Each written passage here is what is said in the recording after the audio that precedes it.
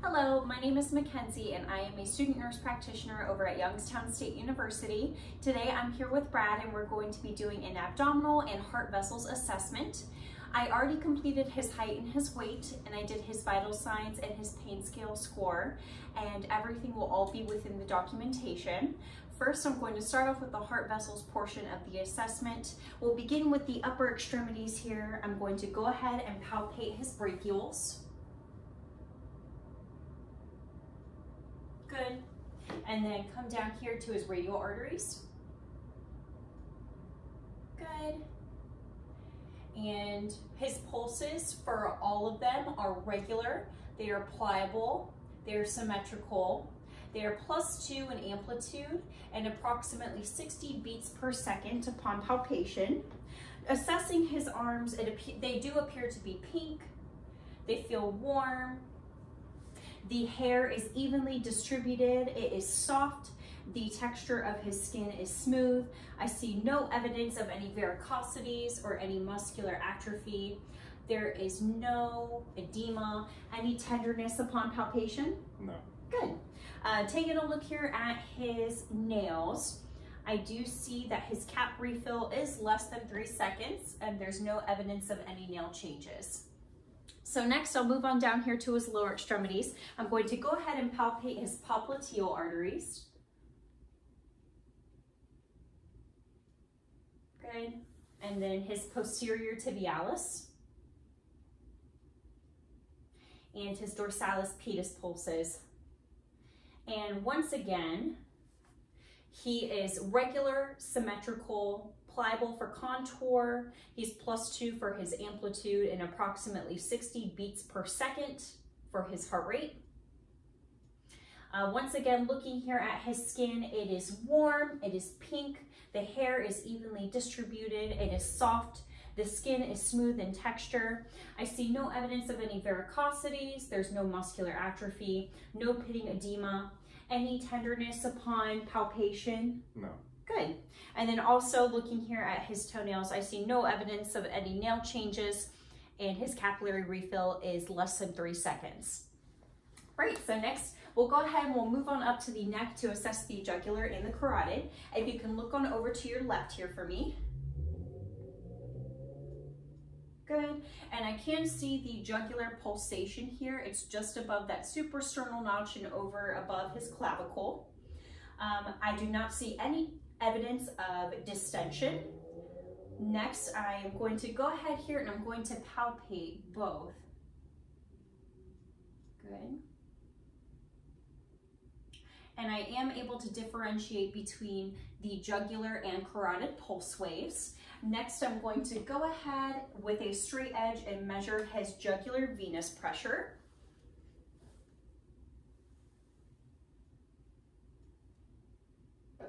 And he is about 2 centimeters. So we'll go ahead, I'll move on over here to the other side. If you could go ahead and look over your other shoulder for me.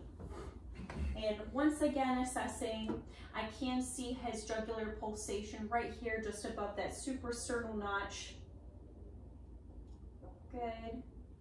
And I see no evidence of any distension or a JVD. Palpating, I am able to differentiate between the carotid and jugular pulse waves. Once again, I'm going to go ahead.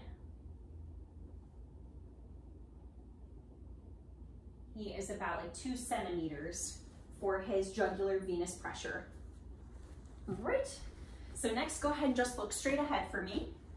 I'm going to go ahead and auscultate your carotids for any bruits using the bell of my stethoscope.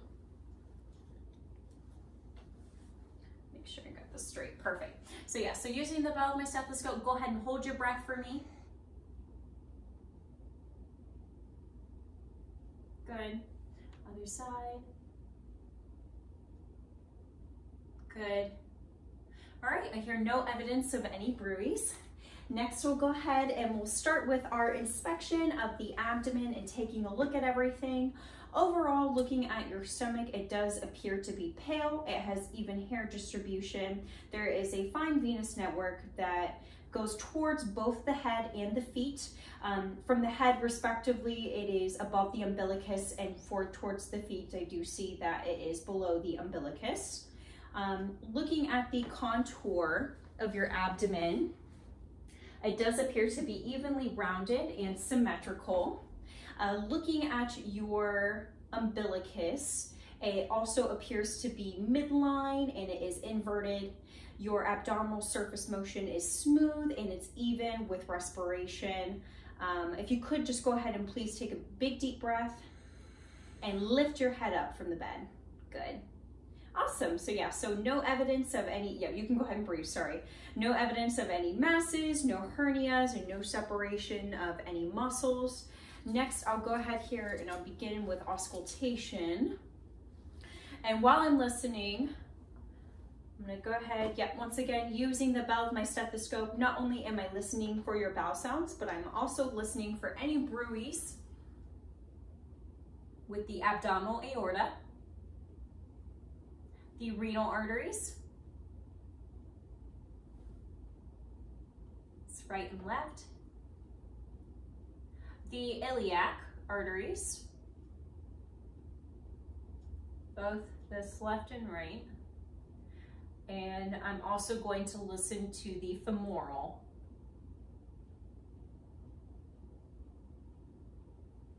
The right and the left. Right, and I hear no evidence of any bruits. While I was listening and I was going over your bowel sounds, they were a generalized normal active. They were high-pitched and gurgly. So next, we'll go ahead here, we can begin with percussion. Are you having any tenderness? No. Good. So I'm gonna go ahead here, I'm just gonna do all 4 quadrants, working my way around.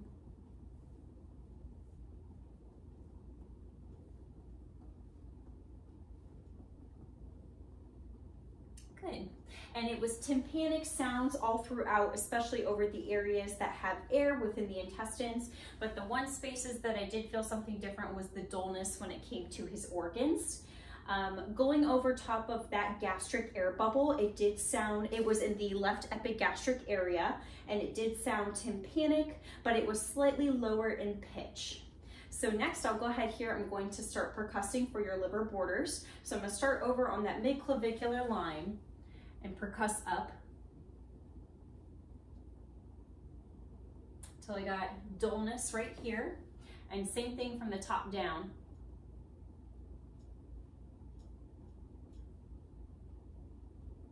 And yeah, right about here. So let me go ahead, mark those 2 spots that I did. Yeah, right there. Perfect. So I'll go ahead and I'll take my tape measure and looking at the costal margin and the lower liver border, it does appear to be less than 2 centimeters in separation. And then also doing the entire liver span, it does appear that he's approximately 9 centimeters for the percussion. So next here, I'm going to go ahead and percuss your spleen over here at this mid-axillary line.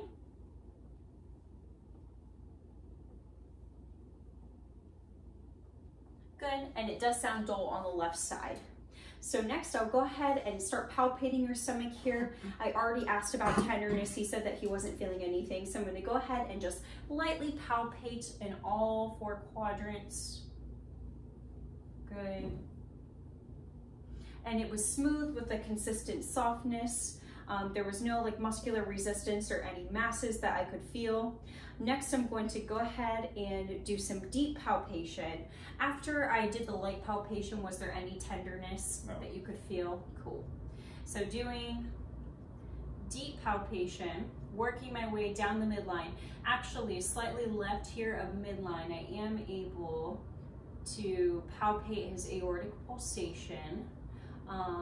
Working down, the umbilicus has no masses, and the umbilical ring is round and free of bulges. Next, I'm going to go ahead and just palpate your liver border. So I'll go ahead here. I'm going to take my hand, I'm going to lift underneath of you, thank you. And I'm just going to deeply palpate. Good. And the liver border is firm, it's smooth, it's even and non-tender. Also, with a little bit more palpation, I don't feel the gallbladder. And then next, I'm going to lift up and try to palpate this right kidney while I'm at it. And the kidney is also non-palpable. Next, I'm going to go ahead here. I'm going to continue deeply palpating over on this left side.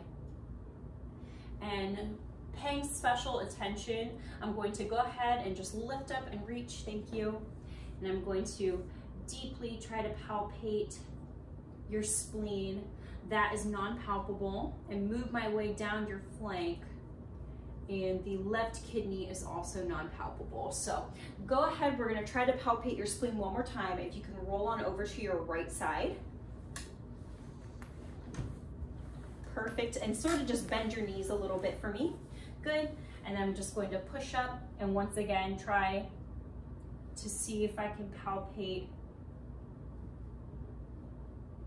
Yeah, I do not feel, his spleen is non-palpable. So, all right, so you're free to go ahead and set up here. We have one final thing, if you can go ahead and just completely move upwards. And I'm actually, for the sake of the video, if you could stand up for me and turn your back towards the camera. Good. All right, and then sort of just taking a look here at his back, I'm going to go ahead and percuss around his costovertebral angles. And I'm going to see if there's any kidney tenderness. Any tenderness doing that? No. Good. All right, so you're free to go ahead and sit back down. That pretty much completes our assessment. Do you have any questions for me? No, I think that covers everything. All right, sounds good. Thank you so much for watching.